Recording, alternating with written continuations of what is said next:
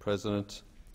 I rise to oppose the misnamed Treasury Laws Amendment Tax Integrity and Other Measures No. 2 Bill 2018. It's not about tax integrity, it's about tax increases, and specifically it's about corporate tax increases. The coalition government pretends to be a low-tax party by calling for modest reductions in the corporate tax rate, but what it does on the quiet is regularly ramp up corporate tax, such as through this bill. For instance, when there are various interpretations about how the tax regimes of different countries interact, the bill requires that the interpretation that leads to the highest tax being payable is the interpretation that must apply. The bill denies imputation credits in certain circumstances. The bill reduces access to a film producer offset.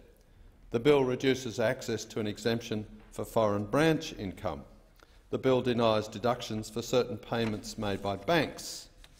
The bill removes a provision that treated certain income received by Australian companies as non-assessable. This all represents a creeping corporate tax hike and makes the tax law that little bit more complicated. This all makes it less and less likely that global businesses will establish operations in Australia, will invest in Australia and will employ Australians. Those who hate business, particularly those businesses that dare to look beyond national borders, would cheer this bill, or they would if they bothered to turn up to this empty Senate chamber. But those people are unwittingly driving us slowly to oblivion. Thank you, Senator Leyonhjelm. Minister. Thank you. Can I thank senators for their contribution to this debate and commend the bill to the Senate.